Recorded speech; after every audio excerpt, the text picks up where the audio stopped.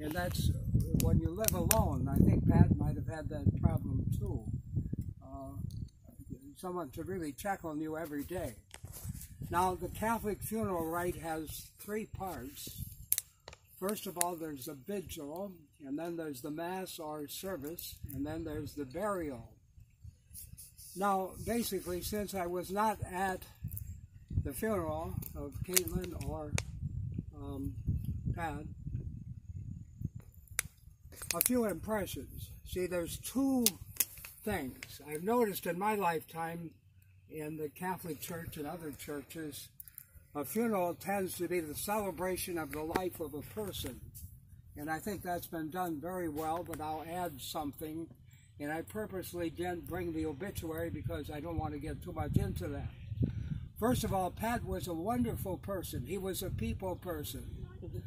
And I might take after his grandfather, Art Lyon, who liked to kid people, and I like to kid Pat.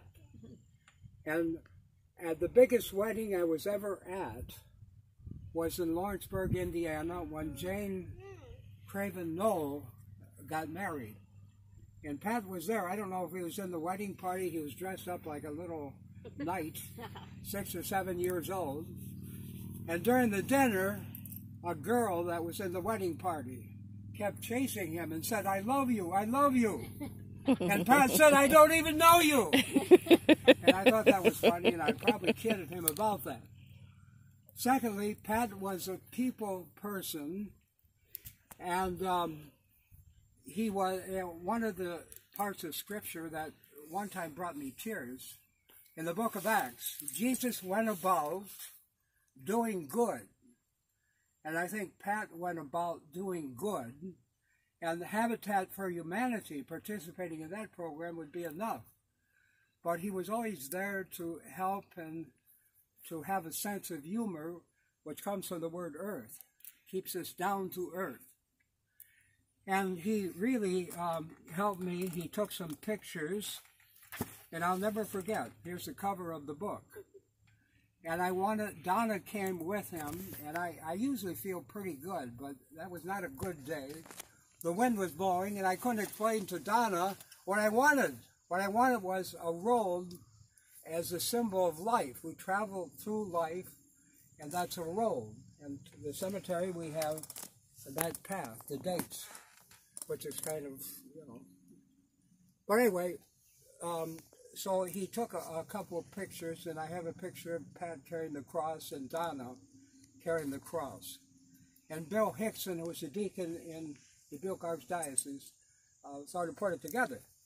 Now later, he came and he took this picture after he, see Pat, I should have been the one to follow in my dad's footsteps of being a body and fender mechanic, because I spent hours and hours when I was a little kid by my dad. And I did all kinds of bad things, like letting a jack down on people, pounding dents in a car instead of pounding them out, and so on and so forth. And then Pat got carpal tunnel, and we know that he went into taking pictures, and this is one of the best pictures that's been in my books. Finally, the last time I saw Pat was at the birthday anniversary of Dale Rice, and I spent half the time just talking with Pat, and that's the last time I saw him, and this picture really is precious to me.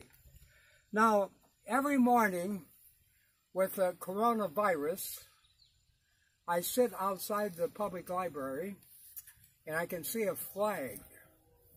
And we're at war with the coronavirus, but at the same time, thrown in with this is questioning patriotism.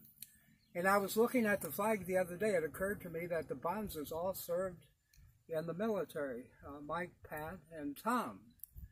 And I did, and my brother did, and Chucky, it was my fault that Chucky didn't go in the Army, but he married the Army. He married an Army nurse. So with that, we go to the other part of a Catholic Christian, or a Christian funeral, and that's the resurrection.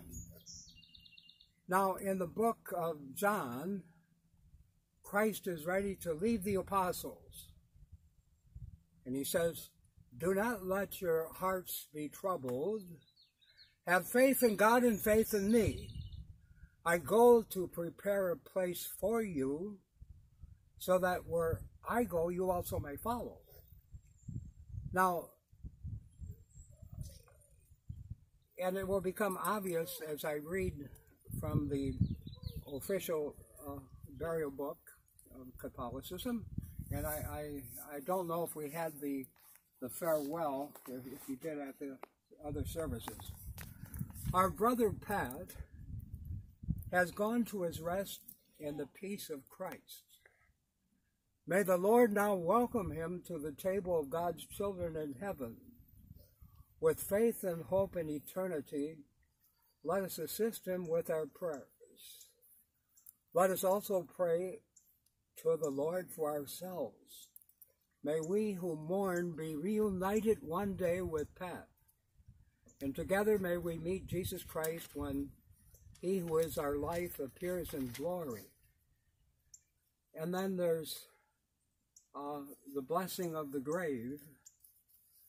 Lord Jesus Christ, by your own 3 days in the tomb, you made holy the graves of all who believe in you, and so made the grave a sign of hope that promises resurrection, even as it claims our mortal bodies. Grant that Pat may sleep here in peace until you awaken him to glory.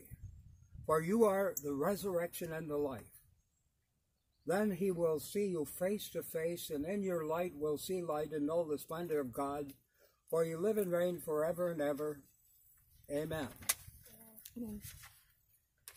In the sure and certain hope of the resurrection to eternal life, we commend to Almighty God the remains of our brother Pat, and we commit his body to the ground, earth to earth, ashes to ashes, dust to dust. The Lord bless him and keep him. The Lord make his face to shine upon him and be gracious to him. The Lord give him peace.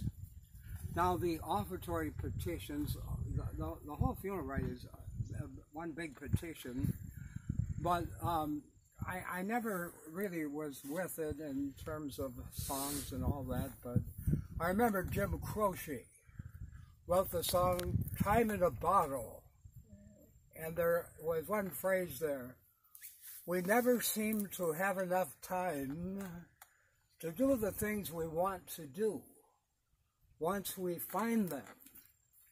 And that was prophetic because, as you know, sometime later, not too long, he died.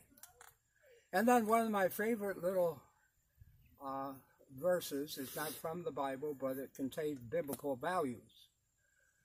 Lord, I will pass through this way but once.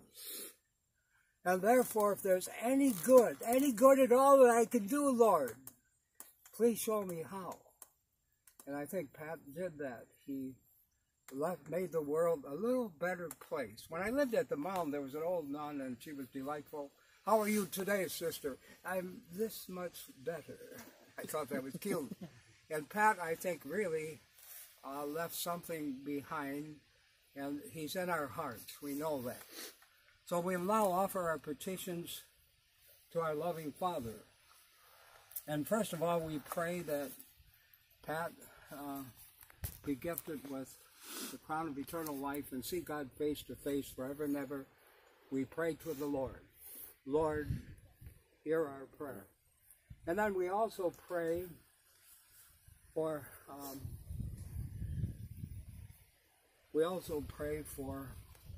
Pat's mother and father and grandparents on both sides, and for Caitlin, that they enjoy eternal life in heaven. We pray to the Lord. Lord, hear our prayer. Let's also pray for peace. And what the world needs now is the way of Christ, which is a way of respect and love and all kinds of other virtues that we really need at this time. We pray to the Lord. Lord, hear our prayer. And then we pray for peace in our families, in our homes, in our hearts. We pray to the Lord. Lord, hear our prayer. Does anyone have another petition? Loving Father, we have offered our petitions. Help us to receive your response through Christ our Lord. Amen. God of holiness and power, accept our prayers on behalf of your servant, Pat. Through the death of your Son on the cross, you destroyed our death. God of the living and dead, accept our prayers. For those who have died in Christ and are buried with him in the hope of rising again. Since they were true to your name on earth, let them praise you forever in the joy of heaven through Christ our Lord. Bow your heads and pray for God's blessing. Eternal rest grant unto him, O Lord, and let perpetual life shine upon him. May his soul and all the souls of the faithful departed rest in peace. Amen. Now, for years, I visited a lady in the nursing home. And I'd say, goodbye, Marge. She'd say, don't say goodbye. Say, until we meet again. And so I'll bless the grave with holy water. And then basically a little thing,